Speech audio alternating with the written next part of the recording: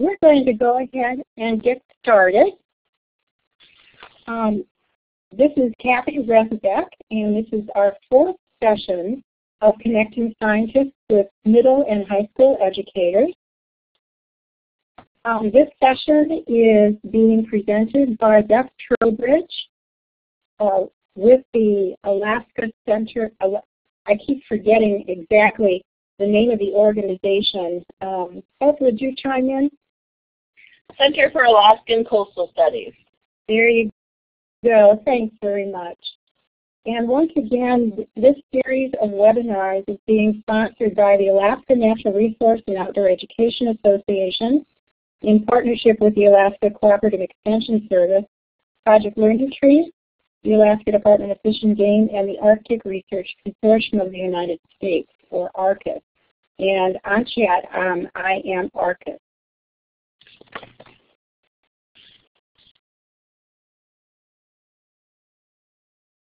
We are at March 18th, and we will have one more session in 2 weeks on April 1st at the same time. The speaker will be Mark Clark. He's retired with the U.S. Department of Agriculture, and the topic will be, why is soil important? These sessions are being recorded, and the resulting MP4 files are very, very large, but they are accessible to everyone on this call.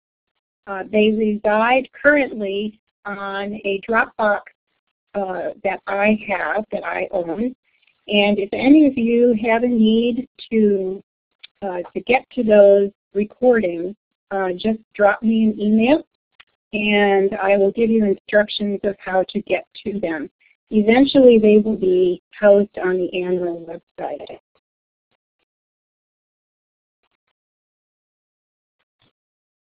So once again, we are going to be encouraging questions, and during the presentation, Beth and I agree that she would rather be interrupted than everyone wait till the end. So if you have a question during the presentation, I will be monitoring the chat box, and I'll be able to ask those questions as the slides go by, so you don't have to wait to have the questions answered. When you ask a question, of course, you need to press the talk button, and when you finish asking your question, you need to unclick the talk button so that the answer so someone else can talk, basically. So with that, let me just ask one more time if there's anyone else just on the telephone. We're going to take a moment. I think it's very helpful to presenters to kind of know who is on the phone. And I see that Helen has joined us. Welcome, Helen. What we'd like to do today to kind of introduce everybody is if you would please type into the chat a place where you have experienced or lived by the intertidal zone, which is today's topic.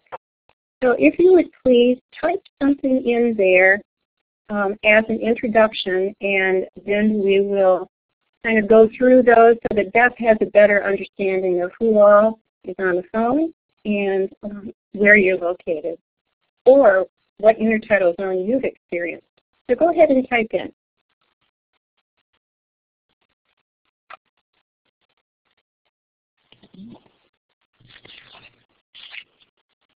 So I see, Lyle, you are in Kivalina. And truthfully, I don't have an Alaska map. Are you on the ocean? All right. Great. So I encourage others to type in where they've experienced the intertidal zone, or if they live by the ocean. Oh, Helen, you're up in South Florida. Helen, by the way, is in NOAATAC, and she wanted to be an oceanographer during high school. Hey, Helen, this will be an interesting presentation for you. Kay lives on Douglas Island, southeast Alaska, and 20 years on the Oregon coast. She is located in Anchorage. There's Russ. He lives in Eagle River. Oh, he attended school on Whidbey Island and had a good view of the tidal zone from the house he lived in. Thanks, Russ.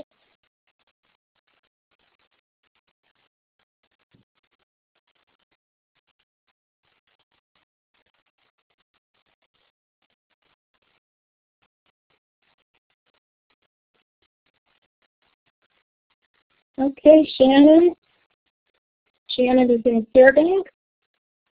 Oh, but she lived on a houseboat in the Caribbean. She also traveled to Philadelphia with a marine science class and identified and logged over 150 species. She's also wanted to be a marine scientist. And Beth teaches at Diamond High School in Anchorage. And of course, Anchorage is on Cook Inlet.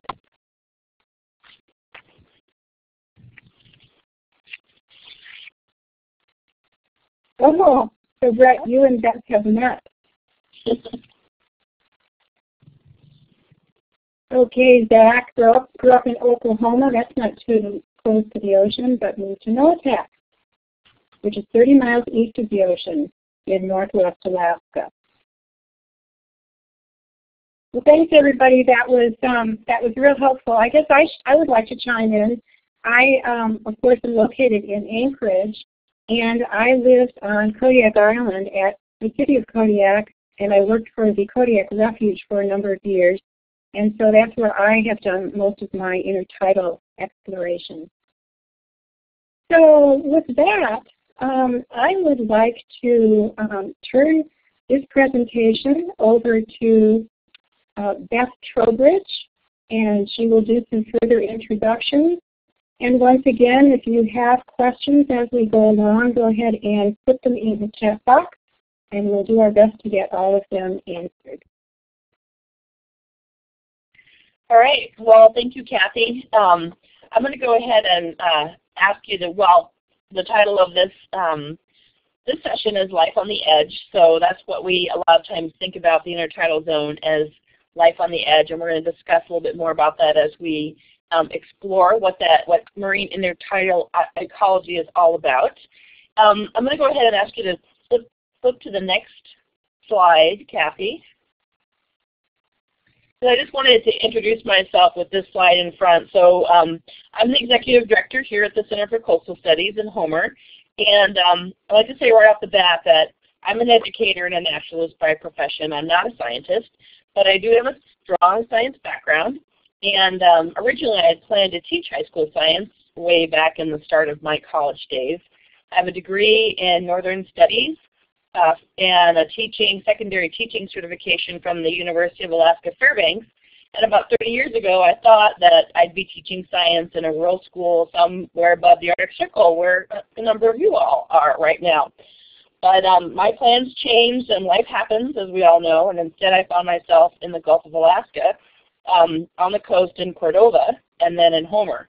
So it was really then when I got to Cordova that I began to develop a real passion for marine ecology, to partner with the botany and forest ecology that I had been focused on in Fairbanks. And then I found my calling in the field of informal education when I worked with the Prince William Sound Science Center in Cordova and developed their education programming, and then continued in that vein after I moved to Homer about 18 years ago, working with the Center for Coastal Studies. So I started out first as an educator and a naturalist and a program director, and now I'm the executive director. But I will say that I only accepted the ED position with the contingency that I would still be able to go out and do programs during the spring and the summer, because that really is where my love is, sharing intertidal and forest ecology with youth and adults. So that's what I'm doing. So I wanted to also just point out that, you know, in the field of marine ecology, there are a lot of different career connections for students and adults. A lot of you are working with students, but you know, there's the path that I took of being a naturalist or, you know, environmental educator, developing curriculum. But there's also outreach that can be done if somebody wants to make brochures, create posters, scientific illustration, just having that passion. But they might want to go into the arts instead of the sciences. There's lots of opportunities to do. And then there's the research side of it, which I feel like this is a very exciting time for students in particular, because the ocean is one of our largely unexplored places. And so students that you're teaching right now, students that you're involved in, can be part of figuring out some of the mysteries of the ocean that we just still don't know. It's largely undiscovered, and there's so many opportunities for youth to make discoveries. And there's a lot of great programs in Alaska. Some of you are probably familiar with the marine biology programs through University of Alaska Fairbanks as well as Southeast. And right here in Kachemak Bay, we have the Kasutsina Bay Lab, which is partners with University of Alaska Fairbanks, where graduate students come down and do research. And part of that is scuba diving. There's a picture there on your slide where they do transects and biodiversity studies and whatnot, and they scuba dive, which I think is kind of a cool thing for Alaska, not cold water scuba diving. I haven't actually done it, but it's pretty exciting for students and graduate students and people to do.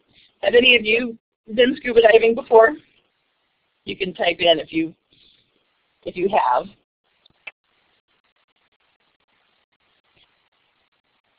I think it's pretty amazing to be doing scientific research underwater, so that's kind of an exciting part of marine biology. Great. Yeah, a lot of you have. I'm not yet. That's how I am, Shannon. I'm not yet, but maybe someday.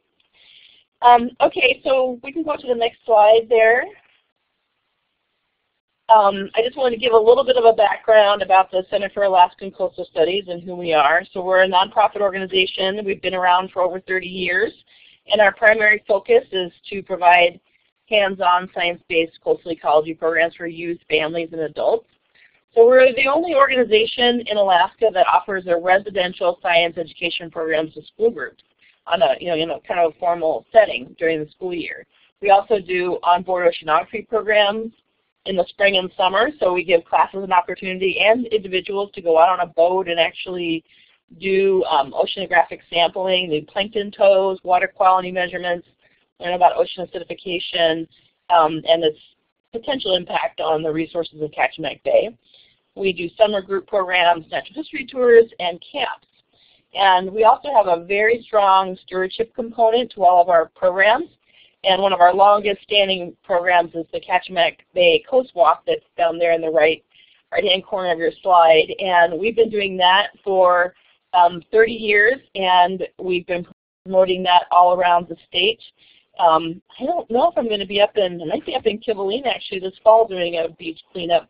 But anyway, trying to promote both youth and adults to help clean up the beaches and keep track of the marine debris and then also prevent marine debris from impacting our ocean. So we do a very strong program every fall in marine debris and cleanup as part of our stewardship program. Have any of you been to our field station? I know Brett, you did you do the teacher academy with us? Is that true? Yes, that's what I thought. Has anybody else been to either our field station, the Peterson Bay Field Station, or the Kasutsina Bay Lab?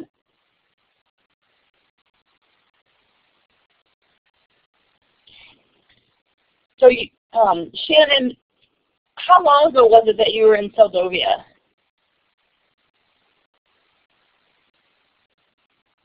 Okay. Were you at the new facility at the Kasutsina Bay Lab?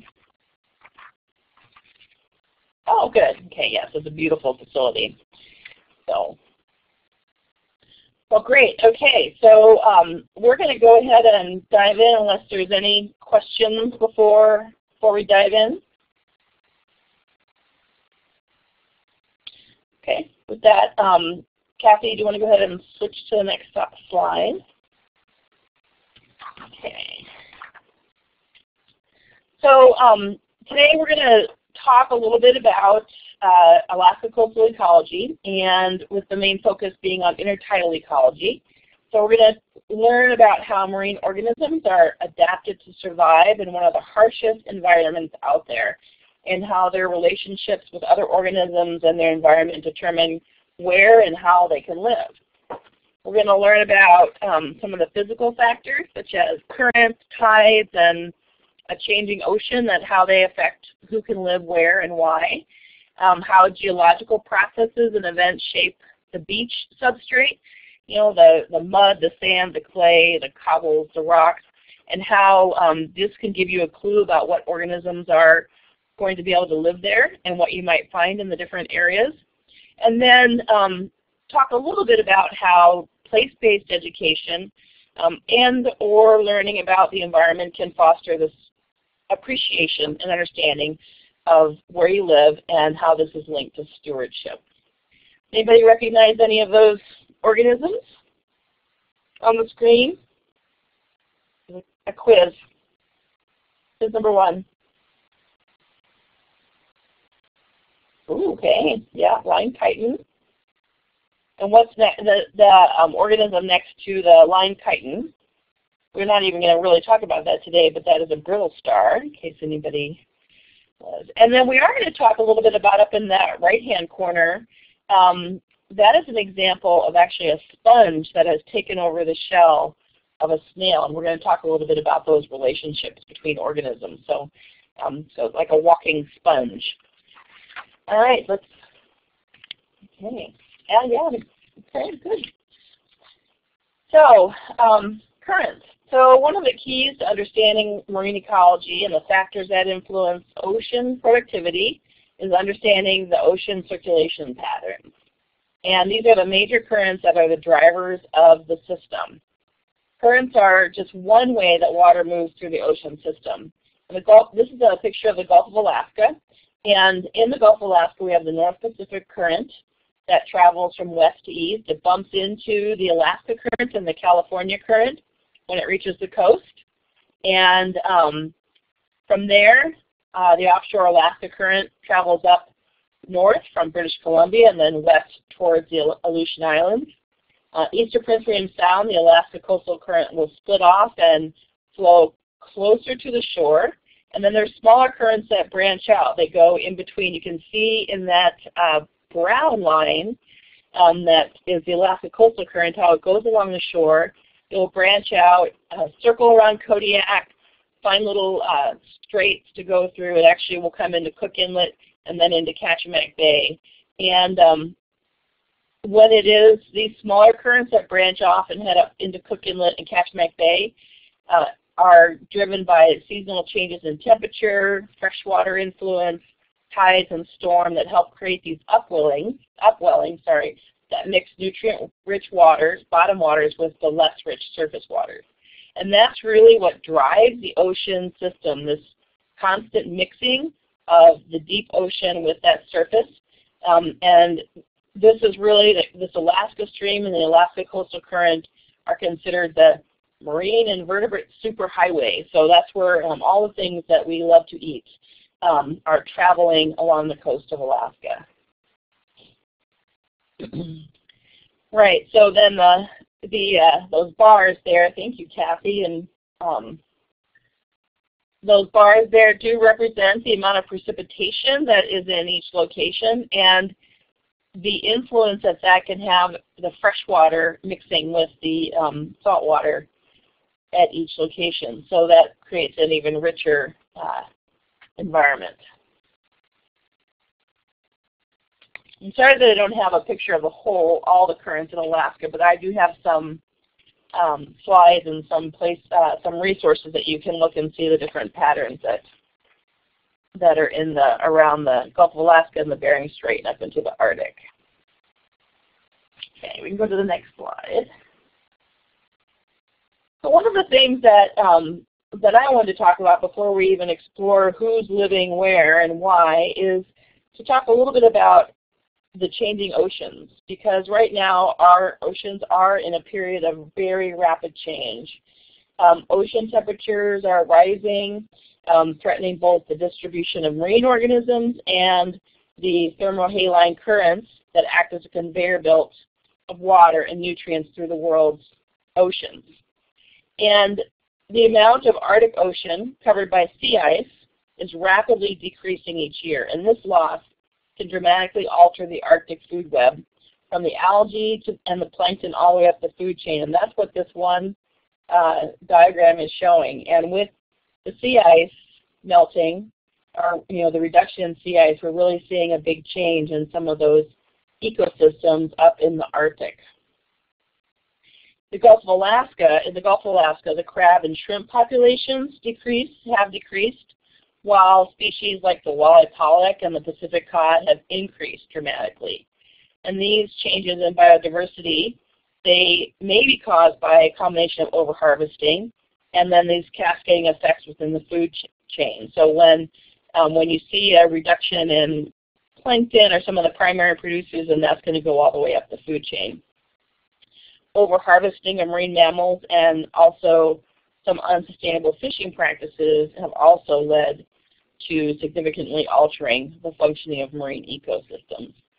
So I think, looking at this one graph, the changing biodiversity, there has been just a big change in the different types of marine mammals. This is what this is showing in the North Pacific Ocean and the Bering Sea. And they're still trying to figure out exactly what some of that is caused by, but it has changed significantly. So alterations in food chains can happen from the bottom up or the top down. And from the bottom up perspective, it's changes in water temperature, changes in salinity, and the nutrients that can alter phytoplankton population, which is, phytoplankton are the base of every marine food chain or food web.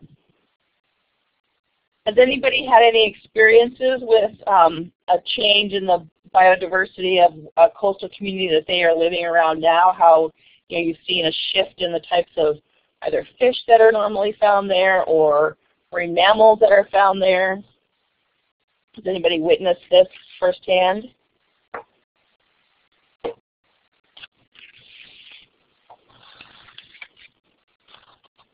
I know in Kachemak Bay, okay, pike invasion, yeah.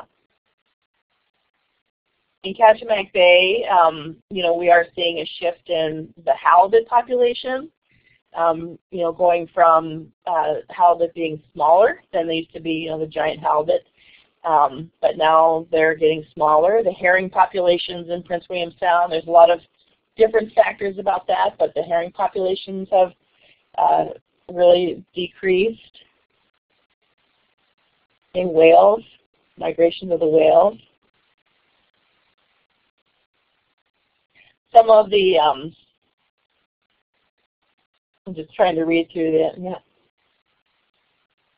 Yeah, and I don't know if the Prince William Sound shrimp is recovering. I haven't heard that it is. So there are some big changes, and some of it is due to what we're going to explore with temperature and fresh water and just climate change in general, and some is due to human impacts, such as overfishing or management of resources. And some they just really, quite frankly, don't know what's the cause of some of the decline. All right, let's move on to the next slide. So we've heard a little bit about ocean temperatures from the previous slide, but this graph on the left shows the rising increase in sea surface temperature over the past 100 years or more. And so, we have seen a gradual increase in the sea surface temperature, which is driving a lot of the changes that we're seeing in the oceans right now. The graph on the right, or the illustrations on the right, show the other significant change in the oceans, which is ocean acidification. And how many of you are familiar with ocean acidification? I'm sure everybody's probably heard of it, at least. Okay. So ocean acidification is a term that we use to describe the changes in the chemistry of the world's seas. Primarily, it's a result, believe, of the burning of fossil fuels. Since the Industrial Revolution, there's been a sharp increase in atmospheric CO2, and the oceans have absorbed up to half of this excess CO2. So we're not going to really talk about ocean acidification in great detail. I have in one of your resources that I sent to Kathy, there's a lot more information and some great links to some websites that not only will help you learn more about ocean acidification, but for those of you that are teaching, has some great interactive games and video clips and things like that that really tell the story of ocean acidification very well. But what I want to really pass on during this session is the importance to know that the changes in ocean acidification directly impact the marine organisms that are living in the intertidal zone. The change in ocean chemistry is lowering the pH and causing the ocean to be more acidic. This reduces the availability of the carbonate ions, which many sea creatures use to build shells and skeletons out of the calcium carbonate. So it impacts organisms such as plankton, corals, and mollusks the most, because they'll struggle to build or maintain their protection, their protective shells, and their supportive skeletons. And as you can see from the ocean food web, the plankton, the mollusks, and the corals, especially the plankton and the mollusks, are the base of the ocean food chain. So what impacts the bottom part of the food chain is going to, directly move up to the top of the food chain. So that's one of the reasons why there's a lot of concern about ocean acidification and what those changes are going to mean to the organisms that are living in the ocean. Are there any questions? Simple questions? Well, that should be simple, but. Okay, let's move on to the next slide then.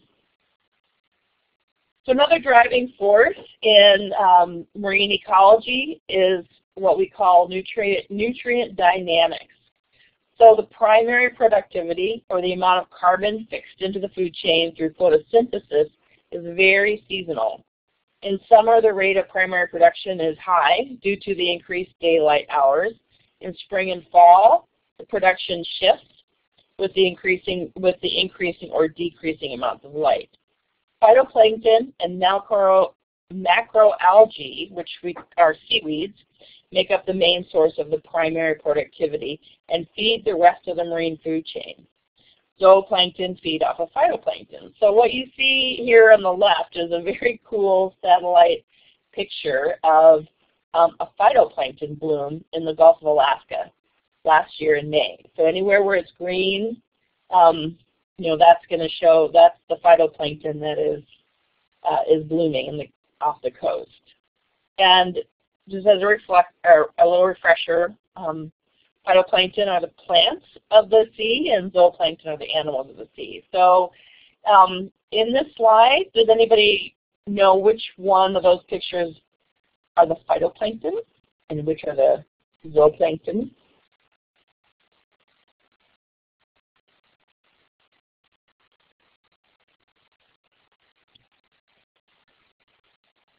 So,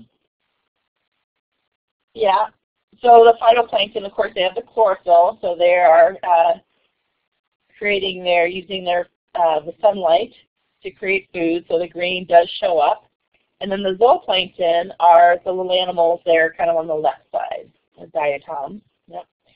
So just looking at the phytoplankton, because plankton by definition can't move on their own in the water. They rely on the currents and the tides and whatnot to move them. So they don't have ways to move. The phytoplankton need to use sunlight to produce food. So in looking at the phytoplankton, picture of the phytoplankton, can you see some strategies that they have in order to be able to float near the surface of the ocean?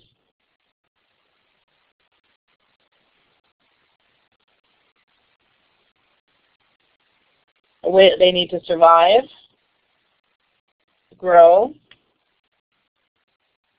One clue is looking at So the more surface area, just kind of going back to physics, the more surface area that the plankton have, the easier it is to float, right? So some of the phytoplankton form chains.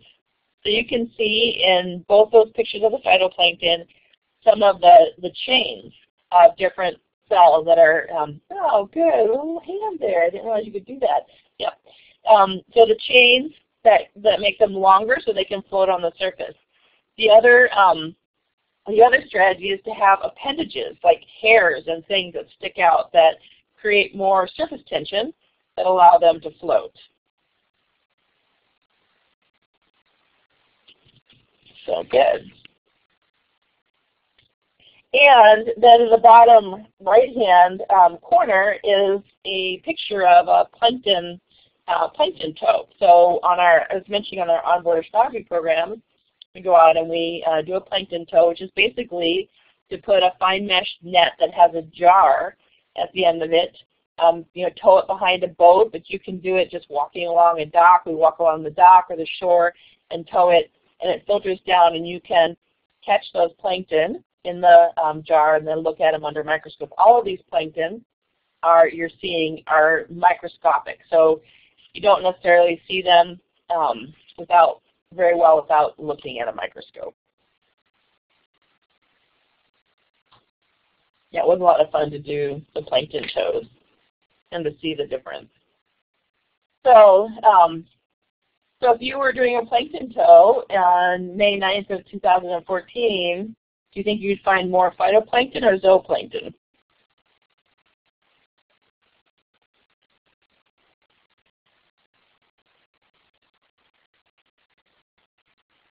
Yeah, definitely. That's it, yeah. And so it's all a cycle. So we have these plankton blooms, like the phytoplankton blooms, which then draw the zooplankton to eat the phytoplankton, and then they'll kind of die off, and then you'll have other blooms that happen. So and then they're driven by the seasonality of the sunlight and whatnot. All right, middle of summer. Yep. And there's also, they've learned that we used to think that there were just the plankton blooms in the spring and the summer when it was warm, but researchers have also found that there are significant plankton blooms that happen in September as well. Okay, let's move to the next slide.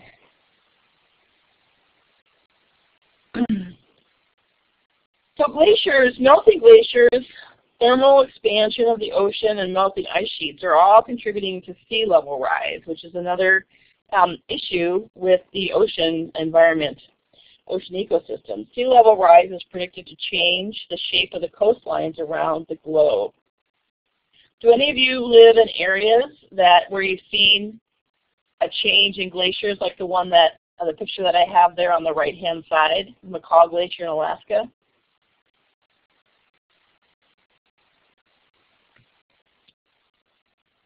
So data show that on average, yeah, definitely Mendenhall. Data show that on average, snow and ice cover in the world's mountain ranges have declined. The runoff increases the volume of water flowing into rivers and lakes, which in turn ends up in the seas. There is a big question as to how much the polar ice sheets will contribute to future sea level rise. The world's 3 ice sheets, Greenland, West Antarctic, and East Antarctic, are vast bodies of ice containing billions of gallons of frozen water. So right now their contribution to the average sea level rise is relatively small, but they are projected to become major drivers in the future. This past winter has been a great illustration too of how the dynamics of the reduction in Arctic sea ice has the power to influence the global jet stream.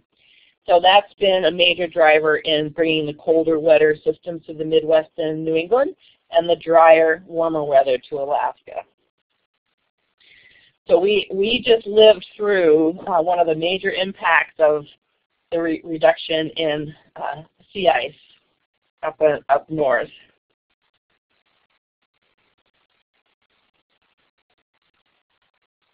Any questions about the impact of glaciers?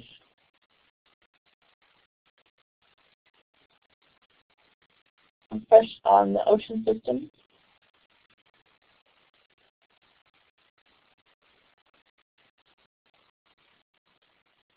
So one thing that I can say about the jet stream, and I will actually maybe pass on to Kathy some illustrations of how the jet stream circulates the globe, and it has gone in pretty predicted patterns. But with the reduction of the Arctic, the sea ice in the Arctic, which has caused more water to be exposed, and then also a warming, less reflection and a warming, it's actually caused the jet stream to shift. So whereas it typically the cold weather would come across Alaska and the warmer weather would stay on the East Coast, it's actually shifting, kind of making a more of an S curve.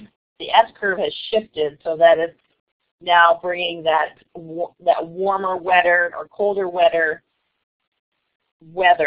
down to the East Coast and the Midwest, whereas in typically there hasn't been these dramatic S curves.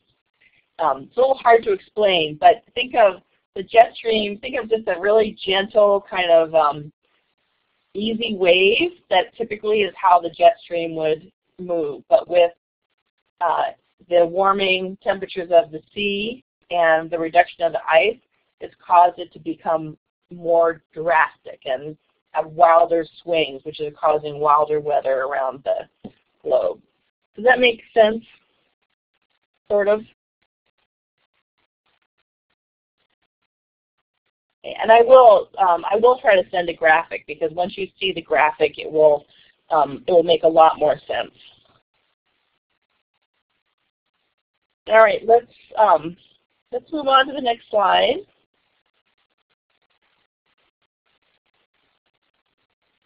Okay, and we're just going to stay here briefly. So underlying geological processes and the surface activity of erosion and deposition is going to determine the types and stability of the substrate that's available for the colonization of intertidal plants and animals.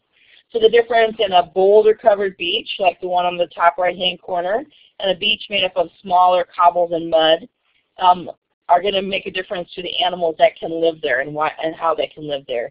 Also things like wave dynamics and exposure are going to make a big difference. And those are all driven by geological processes and then how the erosion is happening in deposition. So let's move on to the next slide. So we talk about the intertidal zone as an area of edges. Really, it's basically where the land meets the sea. It's by definition an edge area, or what's called an ecotone, for the land and the ocean. Edge ecosystems have high numbers of species, or high species richness, because they provide a combination of environments in very close proximity. So, as opposed to being totally terrestrial or out in the middle of the ocean, you have a higher diversity in those areas where the land meets the sea, or other kind of edge environments. You have higher diversity. This increases the number of potential niches that animals can live in and allows more different types of organisms to live there. Let's move on to the next slide. Just briefly, the movements of the tides create the conditions of life in the intertidal zone. The tides are going to carry nutrients and food items along with larval forms of many animals that spend their adult life in the intertidal zone. So I think that's one of the neatest things about understanding plankton, is you realize that some plankton will spend their life as plankton and won't change, but a lot of the plankton that we find in our plankton toes and that's floating on the streams are actually intertidal invertebrates that are going to settle out. They're the sea stars and the barnacles and those kinds of things that spend their initial stages of life as plankton in the water. Many organisms even time their reproductive cycles to coincide with the tides. And just as a little refresher, tides are partly caused by the gravitational pull of the moon and the sun on the Earth's oceans. The moon's pull of the ocean is stronger than the sun's because it's closer to the Earth. And then throughout the year, the size of the tides will change, and these changes are due to the alignment of the sun, moon, and the earth as kind of shown in that picture. So we have our, our spring tides and our that are typically larger. And I put the tide book there on the right-hand side because anybody that lives in a coastal community needs to know how to read a tide book. We spend a lot of time showing kids and adults how to read tide books. We have 2 tides a day. Pashomack Bay, we're pretty lucky to have a very high tidal range. Cook Inlet, of course, has a little bit higher, but 26 feet or so is our tidal range. So that's pretty. Seldovia, it has great tidal range as well.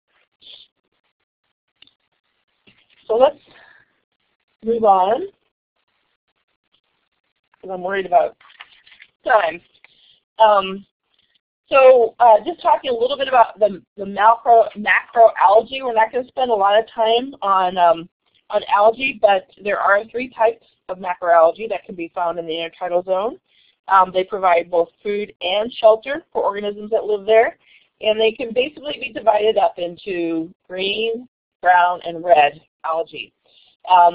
Brown algae are the most abundant, and does anybody know a different name for rockweed? That's on the right-hand side there and covering most of the rocks. Top quiz. That was a hint, a little clue. So rockweed has also been known as popweed because, as you can see, if you look a little bit closely, the little sacs, a little hand, you can squeeze those and pop them, which is kind of a fun thing to do. And does anybody know what the significance of algae and seaweed are in the foods we eat?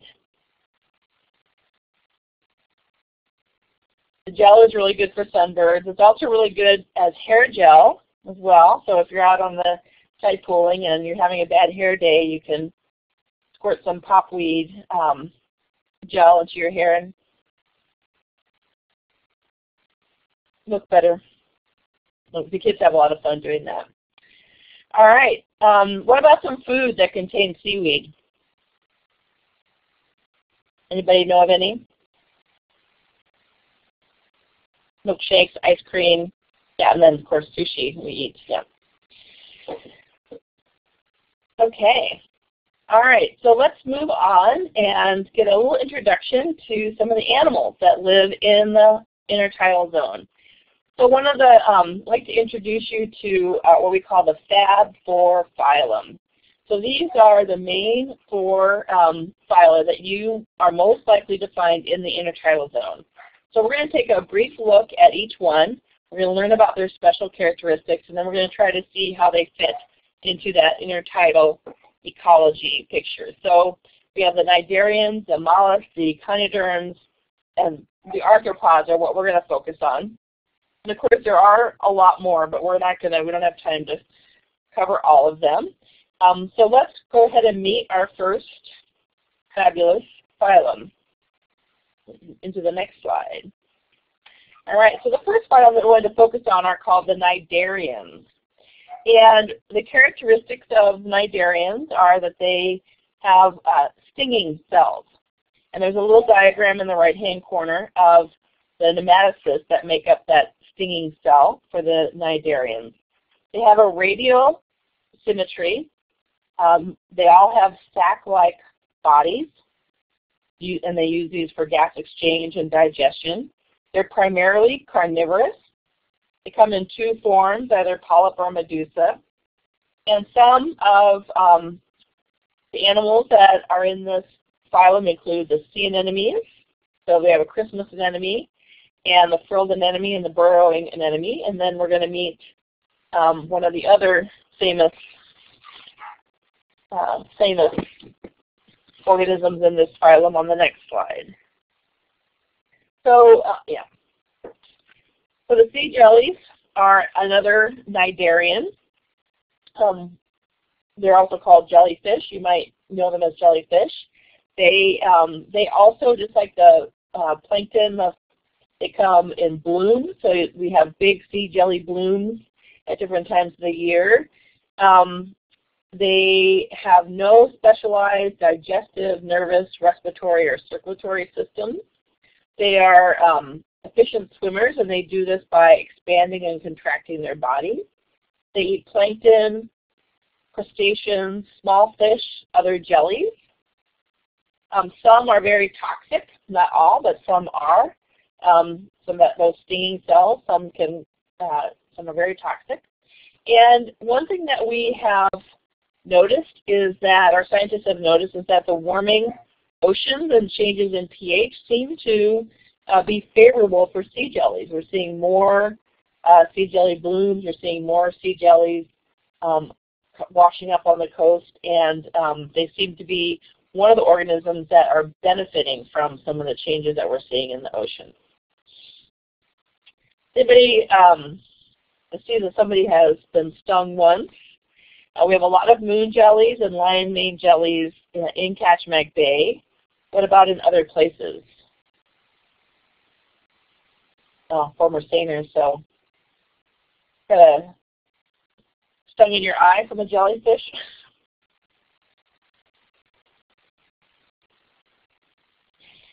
Yeah, I know that fishermen they need to wear sunglasses or glasses when they're picking fish so that they don't get stung by the sea jellies. All right, let's move on to our next. Okay, so the mollusks. Okay, next phylum here. So one of the characteristics of a mollusk is that they have a muscular foot. That's how they move, is by a muscular foot. They have a mantle that's going to secrete an internal or an external shell. They're soft-bodied. They have different feeding methods, and this is a very diverse group. So some are filter feeders, some are grazers, and some are predators. The grazers and the predators have something called a radula, which is a file-like organ that they use for scraping, grasping, biting, drilling, or tearing. So I see that somebody recognized the mossy chitin, which is the middle, that middle picture. Anybody recognize any of the other species?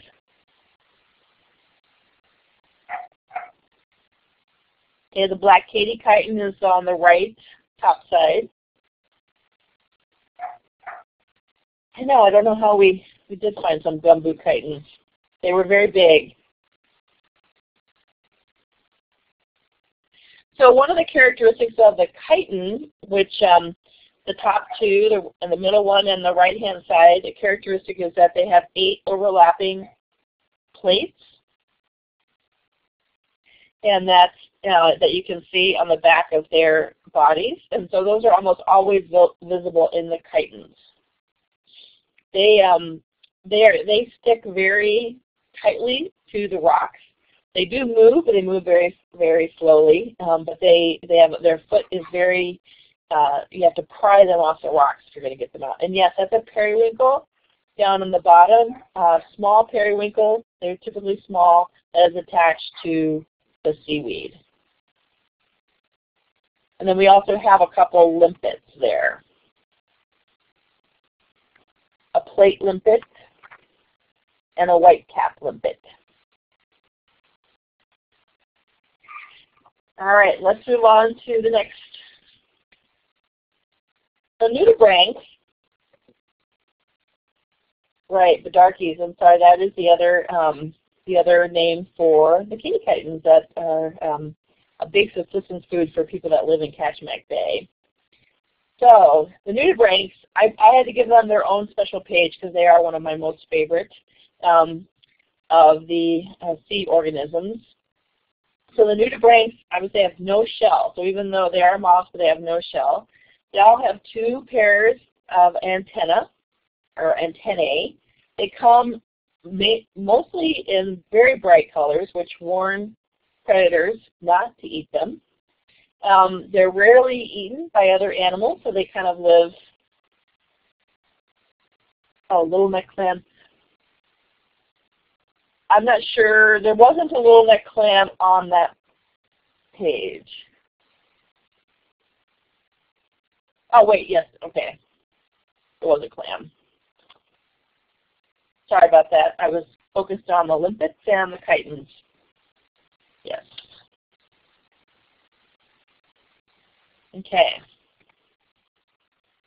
So they're rarely eaten by other animals. They are hermaphroditic, and you know, they're typically small. They are typically about 3 inches long, and it's a very rare treat to be able to see them in the water. Okay, see.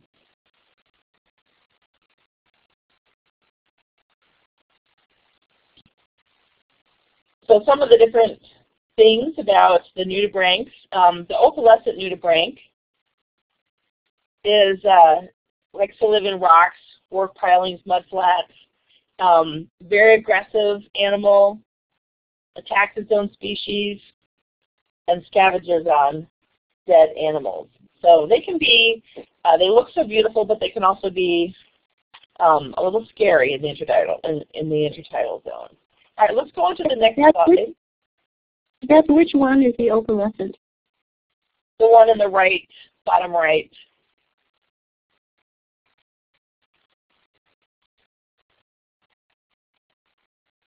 All right, let's go to the next slide.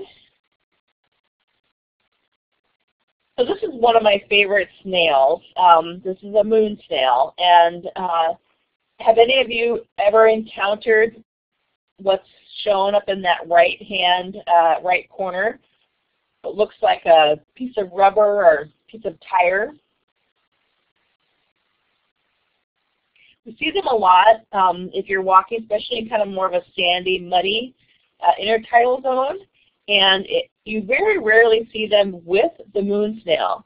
But these are actually the egg cases of a moon snail. So on the left-hand side, there's a picture, and I actually saw this when I was in Yakutat. It's one of the first time I've seen them both together. So the moon snail on the left-hand side has just laid or made that ring. They mix their eggs. They lay thousands and thousands of eggs within this ring. And if you were to hold up this ring, it would look like a kind of like a slinky or a big spiral. It's actually 6 or 7 layers long and comes apart like a spiral. And the moon snail mixes the sand and the mud with the eggs when it lays the circular spiral egg case, and then it goes away. And so you very rarely see them together. What's really cool about the moon snail is you can just barely see that red part is its foot. And the moon snails have an enormous foot that helps them to move. And they're also a predatory snail. So they have one of those radulas that we were talking about. They'll actually drill a hole in a clam or another species, a bivalve or of some sort or whatever, and they'll drill the hole and they'll eat the insides out of it. So sometimes it's fun if you know that you have moon snails around, you've seen the egg case, or just if you're walking along the beach with kids and you find a shell that has a perfect circle, just like the one in the bottom right-hand corner, then that is the evidence of a moon snail murder. And it's kind of fun to find those on the beach to be able to see that there is evidence of moon snails. Has anybody found shells with those perfect circles? Or seen evidence of a moon snail murder? All right, let's move on to the next. All right, so our bivalves. So by definition, the bivalves have 2 shells that are joined by a single ligament. Their mantle produces the shells. Some produce pearls, like the oysters. I did a close-up of the mussels because they have what are called byssal threads, and these help them cling to the sides of a rock. And the byssal threads are extremely strong, and they've actually been doing research to try to replicate the glue that's found in the byssal threads to be able to use for other scientific purposes it's so strong. So the mussels have these viscera threads. They're filter feeders, and so they are filtering the plankton out of the water in order to eat, and it's one of the reasons why they are good indicators of water quality in the intertidal zone, or why sometimes if there is something like red tide, or where there's the bad, the diatoms that can make you sick in the ocean, that's why they tell you to not eat the mussels and the clams, because they will concentrate the toxins because they are filter feeders. In the bottom right-hand corner is the Pacific razor clam. Yeah, anybody been razor clam digging? And then a butter clam up there in the top right corner.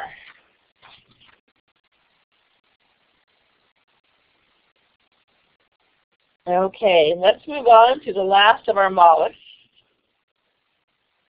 which are the octopus. And it's pretty interesting to think that the mollusks range from the clams and the snails and the mussels all the way up to the octopus. The octopus have the only hard part of an octopus body is its beak. And they say, and I have witnesses that as long as the beak, that hard part, can fit through any kind of a hole or crack or crevice, then the whole octopus can fit through. So they are they are amazing animals. This is a Pacific octopus. It can live 3 to 5 years, have a 14-foot arm span. They live in dens. There's a picture of one kind of in its den down there in the bottom right-hand corner. And when you are in the intertidal zone, if you look for a nice crevice in a rock that has bits and pieces of shells and crab pieces and whatnot around it, then you probably found the midden pile for an octopus. And that means that an octopus probably is inhabiting that den, because they will eat other crabs and clams and things like that. They are very intelligent animals, and I could go on and on about them. They're pretty amazing, but they are quite defined in the intertidal zone. All right, let's move on. Echinoderms. So this is the third in our phylum. So the characteristics of echinoderms, they have 5-pointed radial symmetry. So you'll find that in the sand dollars, the sea stars, the sea cucumbers. It's sometimes hard to see, but it's there. They have a very unique water vascular system. So they have tube feet that allows them to move and actually pumps water into it and allows them to move. And some members of this phylum include the sea stars, the sea urchins, and the sea cucumbers. They have a spiny skin. Echinoderm means spiny skin. Let's move on to some other examples. All right, so some sea stars that are here. We have the leather sea star in the left-hand corner. Anybody recognize any of the other sea stars? The one in the bottom right, the pycnopodium, or the giant sunflower star, is one of the largest of the sea stars that are found in the intertidal. They're found in the lower intertidal zone. They're very carnivorous. And one of the interesting things about the way that sea stars eat, they'll move with their tube feet. They eat clams and mussels.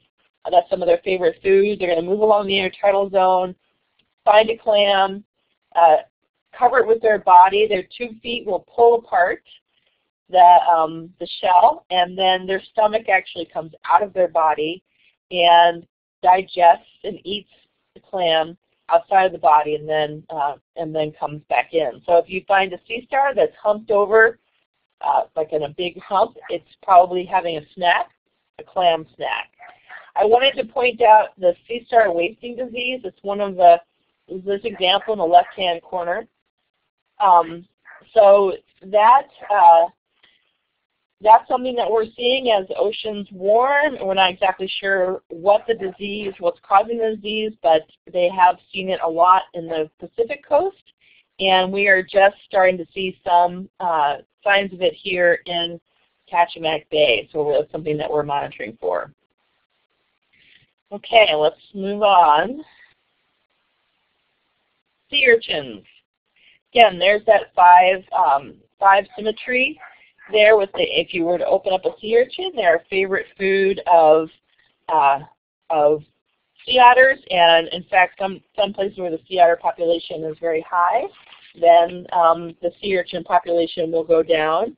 And if there aren't sea otters there to control the sea urchin population, they are algae eaters, and sometimes they can destroy an intertidal zone where they'll eat the algae and eat the primary producers. So let's move on to the next slide. So this is our last phylum. So this is the arthropods, and arthropod means jointed foot. So this is a very large, diverse group, bilaterally symmetry. So the same on two sides. These are animals with jointed legs. They have exoskeletons. They generally grow by molting. So you'll recognize some of the members of this family, the crabs and the barnacles. Those are all arthropods. They have two pairs of antennae. They have compound eyes, and they breathe or respire through gills. So some members of this phylum, the crab in the left-hand corner, barnacles in the middle, but then there's also isopods and amphipods that belong to this group. They have, just like the invertebrates that you learned about in the last session, the macroinvertebrates for the freshwater, these arthropods also, they have segmented bodies. They have a head, thorax, and abdomen. There's crabs, shrimp, and sea spiders. So let's move on to the next slide. Beth, which is the rock louse? I don't recognize either one as a rock louse. But okay. I just have it as an isopod and an amphipod, so Kay might be able to identify it down to species better than I can. But that is a beast bird. Kay, would you like to clarify, or shall we move on?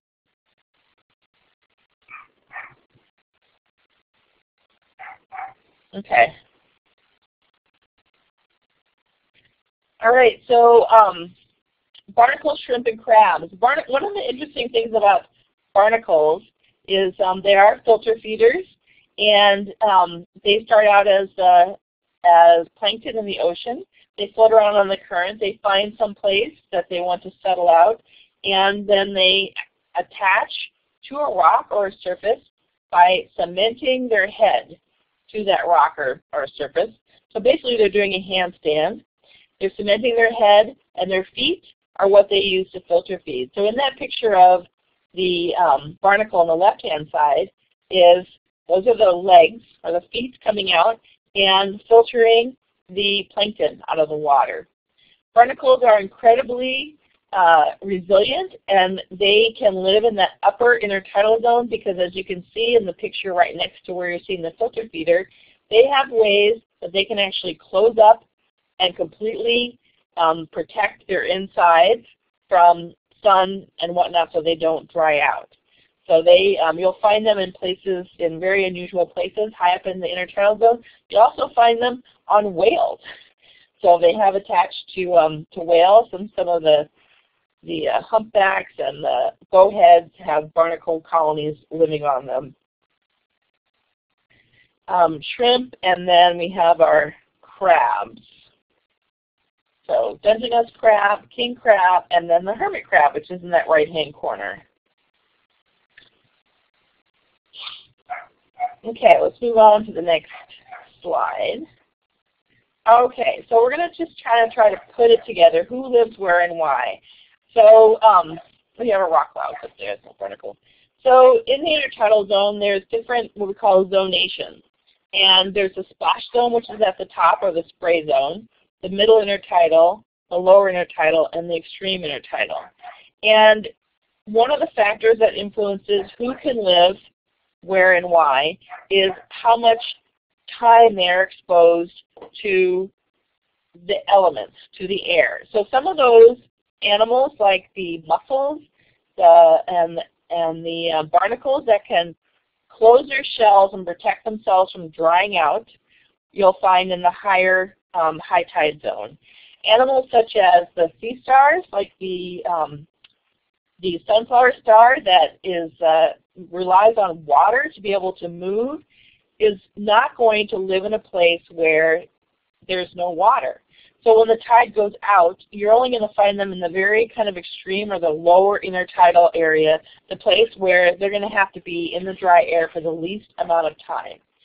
And things like hermit crabs and some of the snails, if they can crawl under some of the algae or find rock crevices to live in, then they can survive a little bit further up in the intertidal zone. So those adaptations that they might have of being able to keep themselves from drying out will determine at which level in the intertidal zone that they can live. And which is why you would only see, why a lot of people like to go tide pooling at extreme low tides, because there's, the water's out farther, and that's when you're going to see some of those sea anemones and sea stars and things, sea cucumbers that need to stay wet and moist.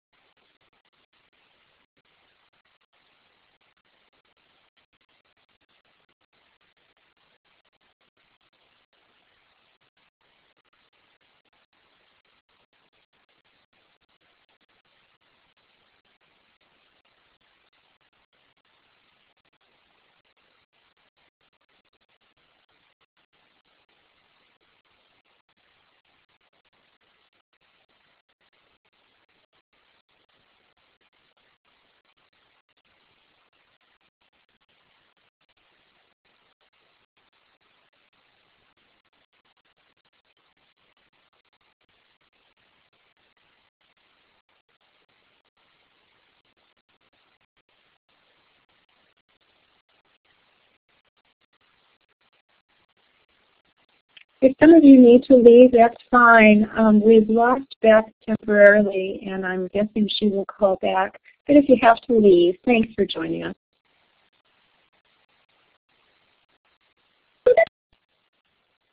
Sorry about that. I'm not sure what happened. It happened last time, too. We don't know why it happens either. Just a dropped cell phone call. Okay. Are there still people on?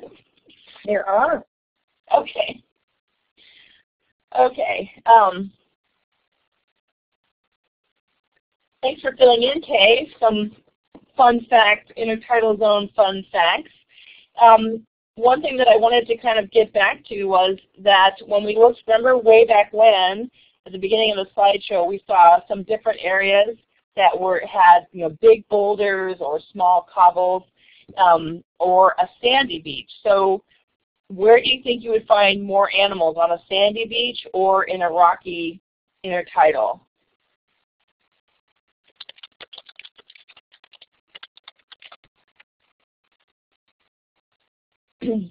So you're gonna find more animals in the rocky intertidal, because the more cracks and crevices and the places where animals can hide or kind of stay wet when the tide goes out, then the more animals and the more diversity that can live there.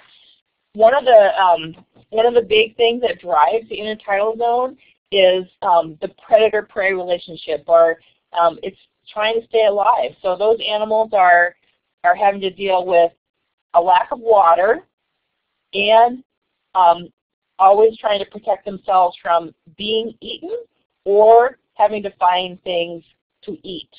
So that is a big driver in the intertidal zone. Let's go to the next slide.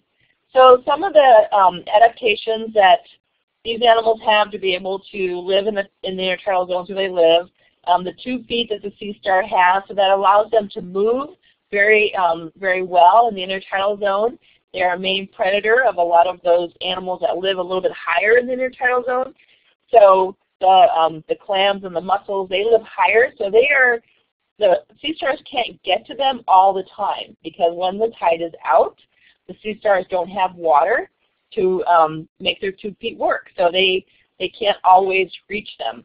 That's one of their adaptations. Limpets and chitons, they can clamp down really tightly to a rock and stay moist when the tide goes out, and also kind of protect from predators. Sea anemones, we didn't talk a lot about them, but they can fold inward and kind of stay moist and keep that water locked in.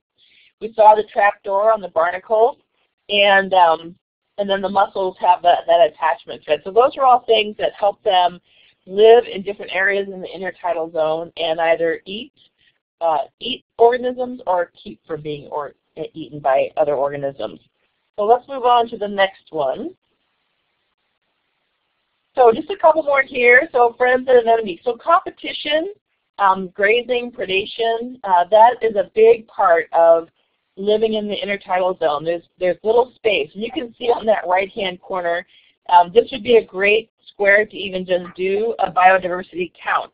You can see barnacles, you can see seaweed, you can see fish eggs, or some of the snail eggs. If you looked very closely, you can see a mussel. So there's a lot of competition for space. Some species are going to be better at crowding in, and they're going to actually crowd out some of the other species. They're going to try to take over as much space as they can. But the better they are at creating their space and staying there, the more chances are that they're going to be able to survive. In the left-hand side, you can see those sea stars. You're going to find them lower on the rocks, because they can only last so long with the water being out, because they rely on the water to be able to move.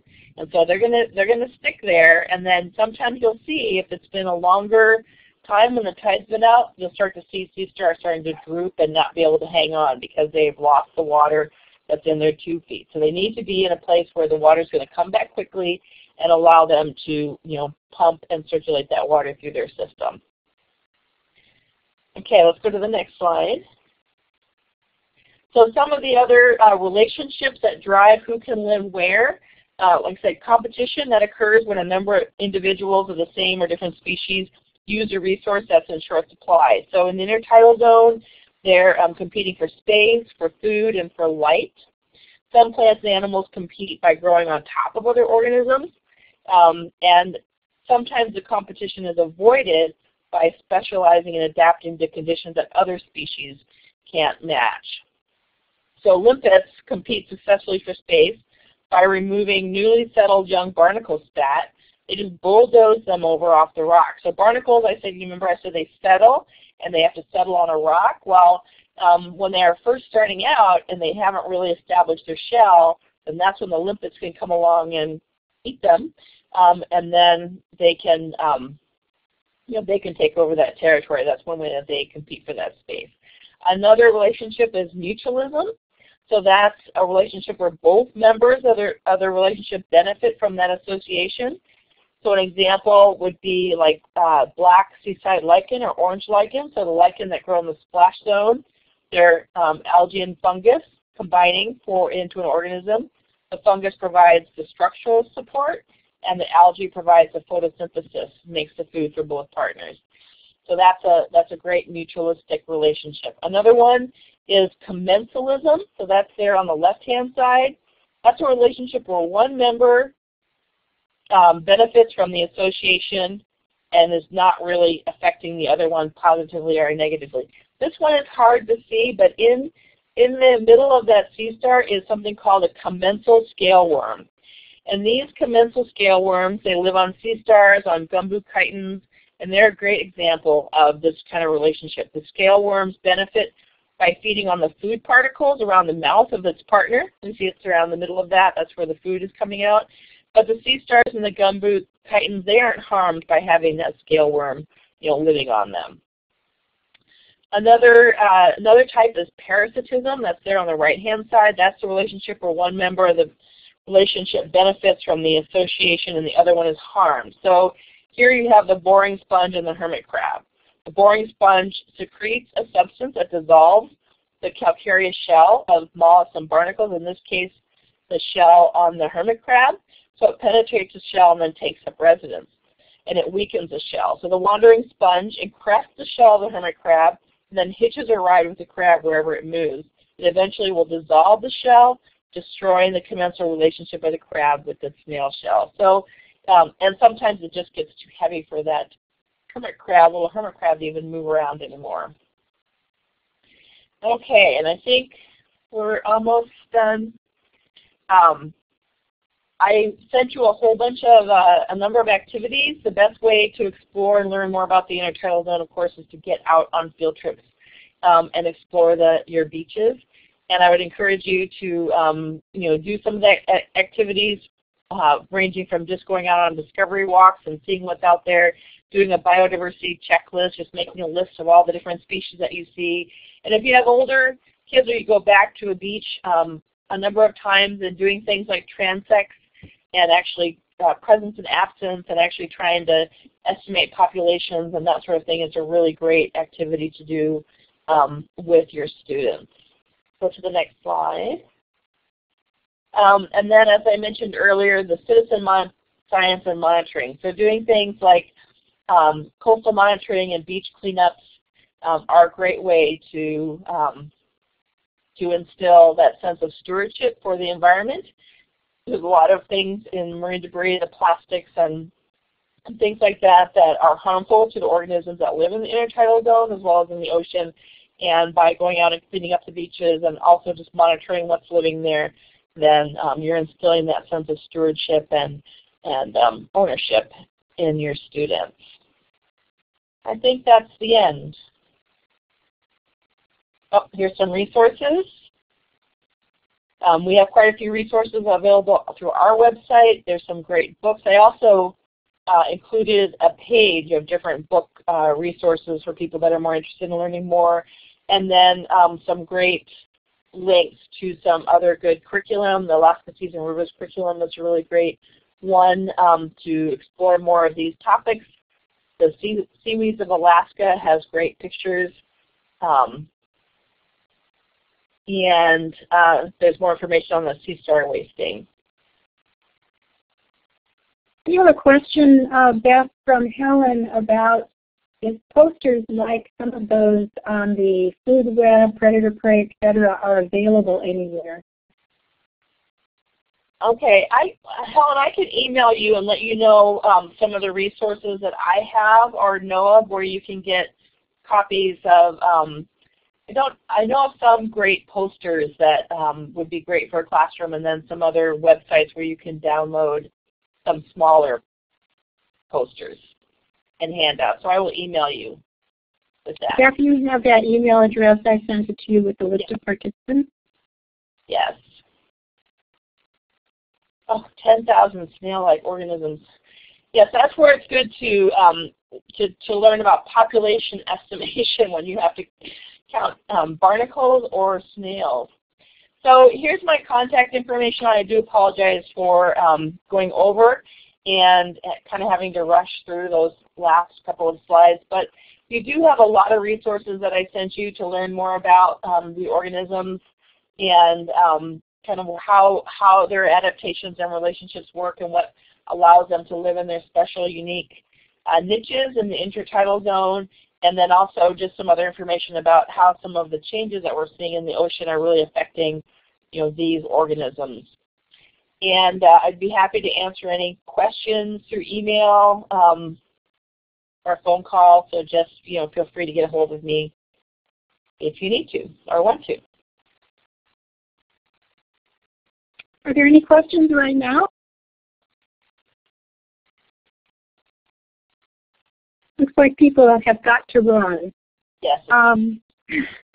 I'd like to thank you, Beth, very much for such a great presentation. I don't know about anybody else, but it made me want to go out onto the intertidal zone right now. And hopefully everyone will get an opportunity to do that in the near future. I'd also like to thank everyone who joined us today, and if you need Beth's email, just drop an email to me and I'll forward that to you. We will be meeting for our 5th and final webinar on April 1st at 4 o'clock, and our speaker will be Mark Clark. The topic will be why soil is important. And just a little reminder for those of you who are taking this for credit, there will be one final meeting webinar on May 13th at 4 o'clock, and we'll let you know more about that later. So with that, I would like to thank you all for joining us, in particular Beth for such a great presentation. Have a good evening. Thank you, and thank you, Kathy, and thank you, everyone.